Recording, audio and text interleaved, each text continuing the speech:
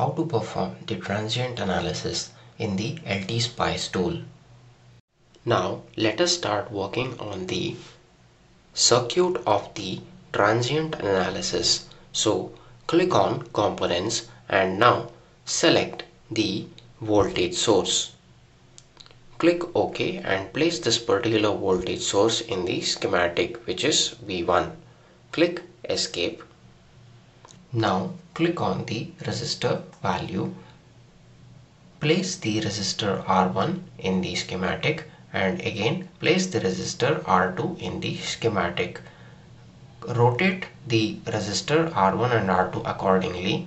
Now click on the ground connection and place this particular ground in the schematic. Now click on wire and join the resistor terminal to the positive terminal of the voltage source and the negative terminal of the voltage source to the ground connection, and R1 to resistor R2 and from R2 to the ground.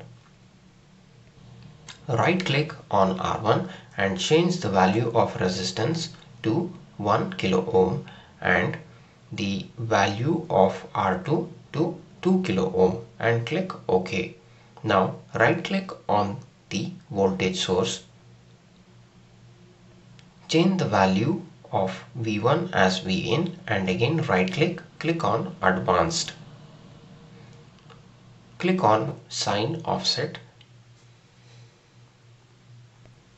Right click on Vin and click on advanced. Now select the sign and the value of DC offset will be 0, amplitude will be 1, frequency will be 1 megahertz and click OK.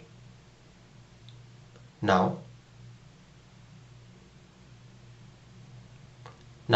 click on label net and define the input as Vin and place this particular label net, escape and click on the wire and we have to draw the V out. So click on label net and place this V out terminal on the wire, which is our output. Now in order to perform the simulation, we have to define the spice analysis. So define the stop time as 3 micro and place this particular syntax on the schematic and click OK.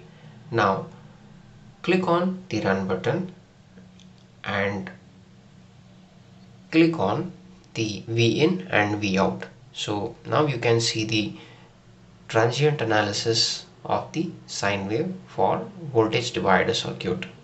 Thank you for watching this tutorial. I request you to subscribe to my channel below for more such videos.